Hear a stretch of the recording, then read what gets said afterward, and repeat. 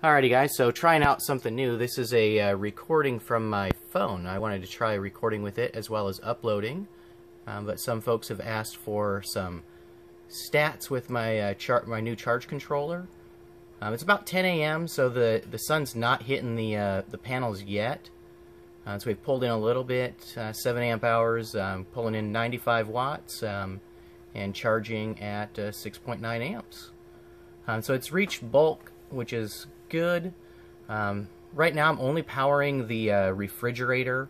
It's just not cold enough to turn the furnace on yet, and we definitely don't need the AC anymore at this point.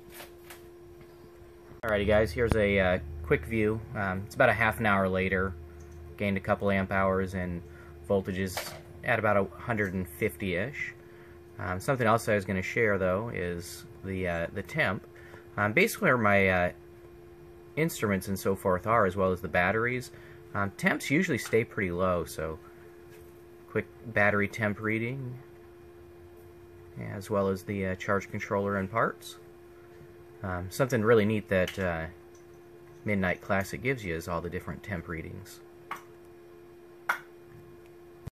Okay, so as I showed you guys before anyways, I have the Whiz Bang Junior. That one's set up on Auxiliary 2 where they recommend it, but on Auxiliary 1 I have it set to daylight setting. You can narrow that down a little bit more, or even set up a custom one, I believe, so you can set it up to come on during certain times.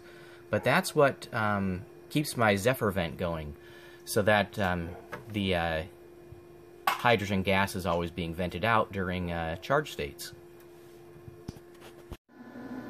Alrighty guys, so it's about 11:15. We're already in float, which is good. Right now the inverter was kicking on. That's what the fan that you heard there for a minute. But basically that was just kicking on for a minute as the refrigerator pump turned on. Once the refrigerator turns on, or actually it's not even a refrigerator, it's a freezer, but once it turns on, it runs for maybe like 10-15 seconds, the wattage on it drops way down, drops down to like about 70 or 80 watts, so then the fan on the inverter doesn't run. Right now you can see that we're only pulling a little bit over 2 amps. Most of that's actually being consumed by the inverter itself. When the freezer first kicks on, it'll pop up to maybe about 8 amps or so. But we are at 100% charge already by 11 in the morning, and it's a partly cloudy day, so it's not a typical Washington day.